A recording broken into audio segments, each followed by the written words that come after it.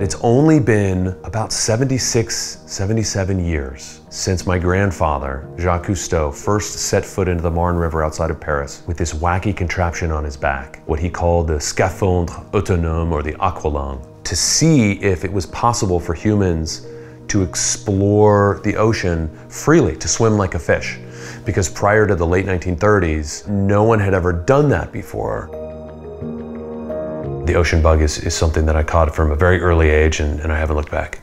Growing up with my grandfather and all of his adventures and his travels around the world, filming and documenting the wonders of the ocean, inspired me from a young age. I never knew my father, Philippe Sr. He died 6 months before I was born, but through his career was a pivotal part of that early work in those documentaries and films. Particularly towards the end of my grandfather's life, he realized that if we're going to create the kind of social, economic, and political change and make it durable and lasting, the only way to do that is to focus on youth and education and build a society and a constituency of people that understand and care about these issues. That really inspired me. So when I was in university, my sister Alexandra and I started an organization called Earth Echo International, focused on building a global youth strategy to restore and protect the ocean. We work with the UN and many organizations around the world.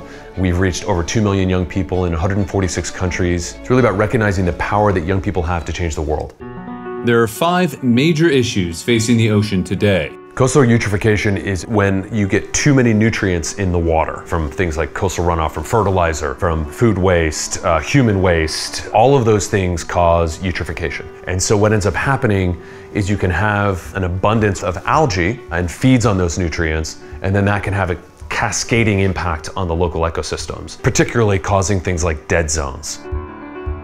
Overfishing is an epidemic that is driven by the tragedy of the commons. This idea that because everybody owns the ocean, nobody kind of owns the ocean, and therefore you get a situation where then nobody is there to enforce the rules. And so overfishing is a crisis that continues to impoverish the natural wealth of the ocean, but then also has very serious impacts for the livelihood of millions of people around the world.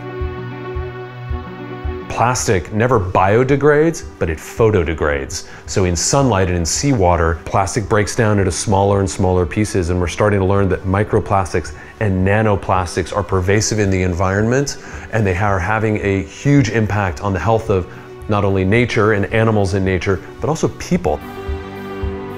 Ocean acidification is where literally the ocean, by absorbing so much carbon, is becoming more acidic. As the pH shifts, the ocean is more acidic than it's been for millions of years. What that does to ecosystems and the animals that live in these systems and rely on these stable levels of pH is devastating. We can't talk about climate change without talking about the ocean, because the ocean drives our climate.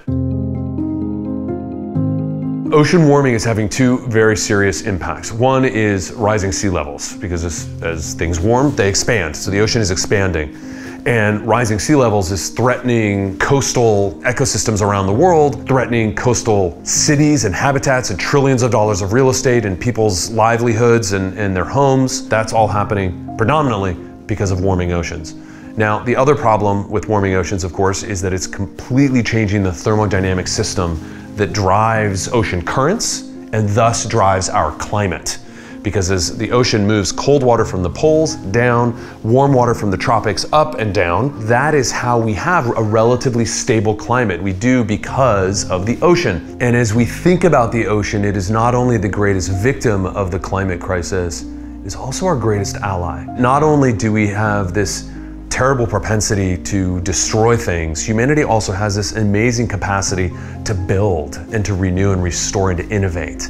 And so when I think about all the things that are happening there, from coastal restoration, coastal development, I actually don't think about sustainability. I think about restoration and how we can regenerate the environment. And so we've been involved in projects, take coral reefs for example. Technology that now exists for us to grow corals in captivity, in greenhouses essentially, and accelerate and industrialize active reef restoration at a scale that's never been done before. At the UN and other global bodies, the restorative blue economy is a tremendous opportunity to rebuild the resilience and health of these ecosystems and also provide jobs and opportunity and food for people as well.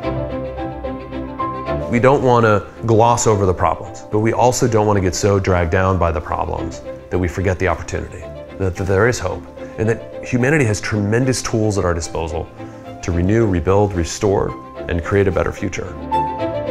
It was my grandfather who opened the world's eyes to the wonders of the ocean. It's a legacy that I'm incredibly proud of.